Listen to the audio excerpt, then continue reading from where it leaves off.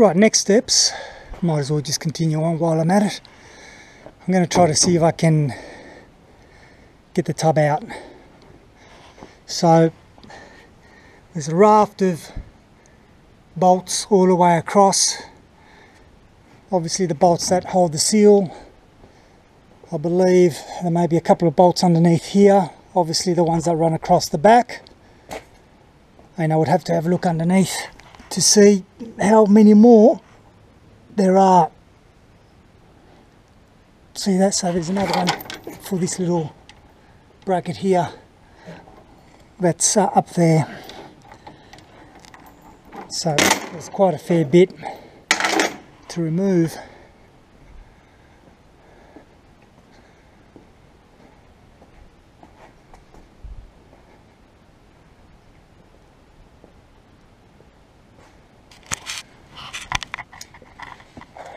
Okay, so far I've taken those two out, which belong to those two there, and I've got quite a lot to go, so this is going to be a fairly tedious process to take all these out. Now this is an indication of why these chassis rust. See if you can see that there. Can you see all that dirt? See that? This entire outrigger here is completely filled with mud, and you wonder why these chassis rust out after 50 years. Surprisingly good actually that they hold out that long. Alright, time to use the grinder. I've got to get to some of those bolts there, and I suspect that's going to be the case for most of the bolts underneath.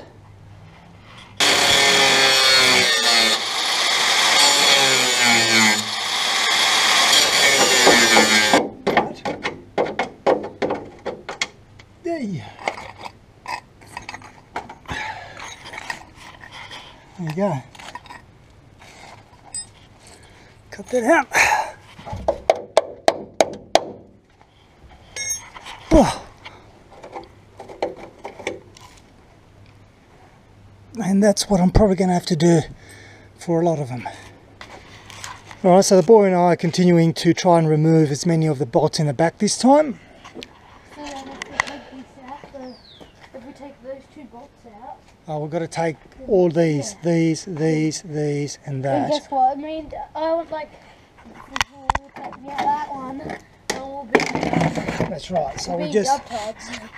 Yeah, we're taking the wrong one out, but that's alright, that's what happens. The other side, it's got to be leaning against that. Oh, yeah. And can you see the one I'm moving? Yeah, that's the one I got it on. Alright, ready? Yeah. Dad, do you want me to get this camera? It's already recording. Yeah, I know. But do you want me to show you what we're doing? If you want to. Look how rusty that nail is. And we have to wear safety goggles because you don't want to have your blind get rusty nails. Anyway.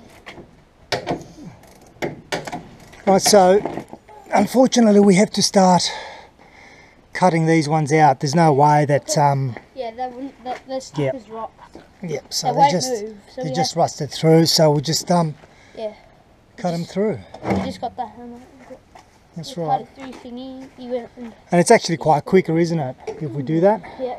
We just slacken it off enough so that I've got a little bit of perch behind the head, and then just cut them off. Yeah, and then after that we need to do the ones over there. Yeah, but we can't do the ones over there the same way because we've got the petrol tank. That's what so we're just using basic 1/4 inch drive, as I said, just to slacken up, and then after that just cut it off. I mean, the entire chassis back end section here is completely rusted, and I'll show you a detailed video on that once we've got the tub off. That's it. Why?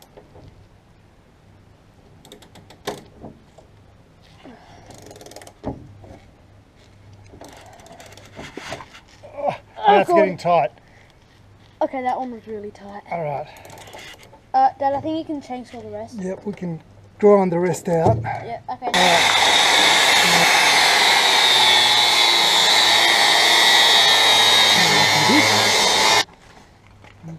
just Do you have another one? tap and film it there. Tap, and that goes in there.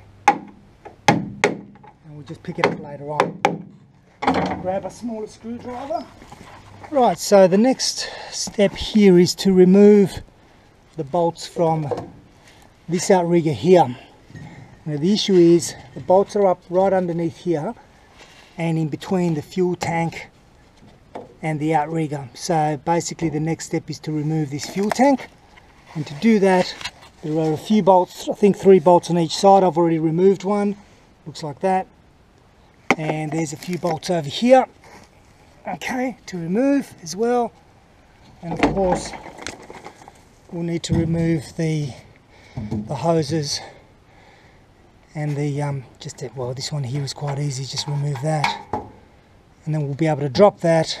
And once we've dropped that, then we'll be able to get to that outrigger there.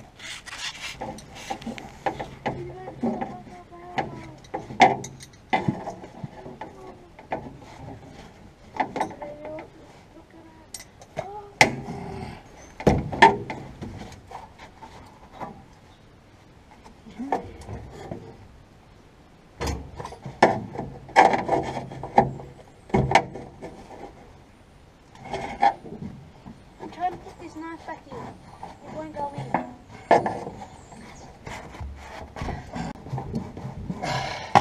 I don't know what you're doing. Your eye Okay, so that's that. But we're about to drop the petrol tank out. So can I start the car up before? there we go. That's out. Can I start it up? I now need to secure that. Right, so we've got it secured. We just need to take off the last 2 bolts that are holding it. It feels like it's still Stable. no, it's still there. Still there. You haven't missed anything.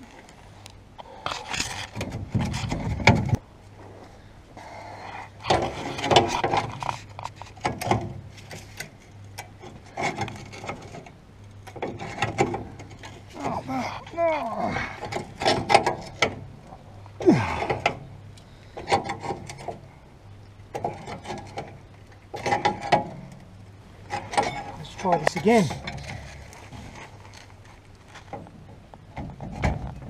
Is it getting caught in there? No. No, it's still pretty good. Oh no, it's getting caught there. Look. No, Here. it's still okay. No, it's still okay. That's still alright, that's still alright. Oh god. It's coming out. Okay. Just need to make sure That we don't die. Maybe that sounds like a good idea. we continue on. It's still going. Look. Oh, now. I'm gonna hold this. Yep, okay. And we still continue dropping it.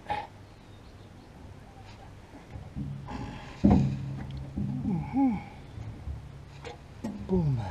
I actually don't think It's that heavy? it's that heavy. Right, just put that back in here. Okay. Right. Ah. Which way are you filming? Right, so that was weighing nothing. So now we'll take it in. Right, so now we've taken that off and we've got access to these bolts here, which you probably can't see, I'm not sure. Okay. See these bolts over here? 1, 2, 3, 4. But what are they gonna do? Well, that separates this body as well. So I've done it the same on the other side. Oh. So we've got to do it on this side. Here, I'll get the rest of it.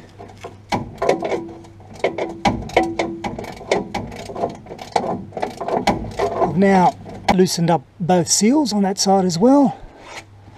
So all the bolts are gone there that I can see. The seal on the other side is also loose. So you can see I can now start moving it. However, before I do anything, I've got to remove the cabling, the wiring that goes through to here, and of course the other side. Alright, so what I've done is I've just disconnected the wiring down the bottom, so effectively I don't have to worry about dealing with that at the moment. So you can see there, and you can also see the condition of the chassis. Check out these great big whopping holes here. So this whole cross member is completely gone, and I suspect there's going to be quite a lot more of the chassis gone, so hence why I was saying in my earlier videos I don't think I'll be using this chassis. But anyway, at least it's now separated. I think I've got all the bolts out. I've gave it a bit of a test lift and things are lifting, so I'll show you what I mean.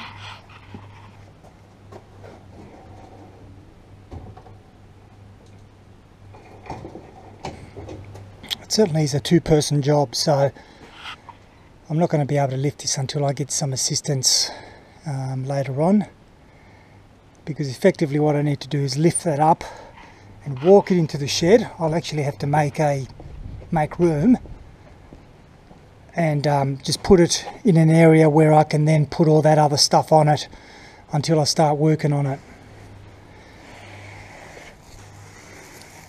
Anyway, I'll leave it as it is now, and what I'll do is I'll continue filming when I've got someone here to give me a hand to move it, so effectively lifting it up and putting it in the garage, and then I'll continue with the next series of videos. So for the moment, stay tuned, and thanks very much for watching.